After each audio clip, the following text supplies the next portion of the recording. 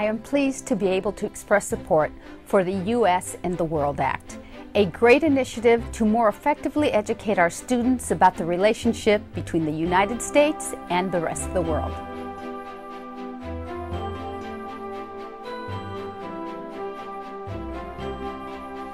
As the congressional representative of the 47th Congressional District of California in the United States Congress, I represent one of the largest Vietnamese populations outside of Vietnam.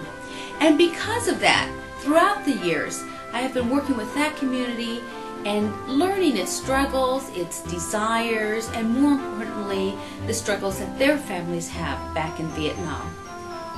There are many people that have been trafficked into our own area to be used mostly as labor slaves, but some as sex slaves. I even have called in the vice president of Yahoo, came to visit me, and a representative of Google, because I want to make sure that in Vietnam it doesn't happen what happened in China.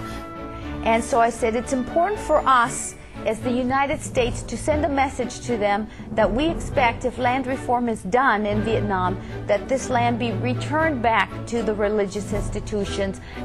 I'm very proud to have sponsored House Resolution 427, the resolution that in particular acknowledges the plight of the Buddhists in Vietnam.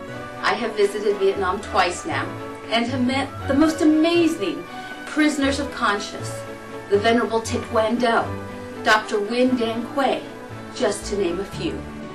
Now, I rise today in support of my colleagues' House Resolution 3096 because this is a very critical time in our relationship with Vietnam.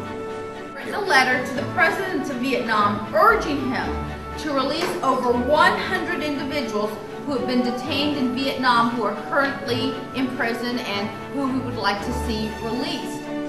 As you know, I represent the largest Vietnamese community outside of Vietnam in the world. And so I've had the chance to visit Vietnam now 3 times.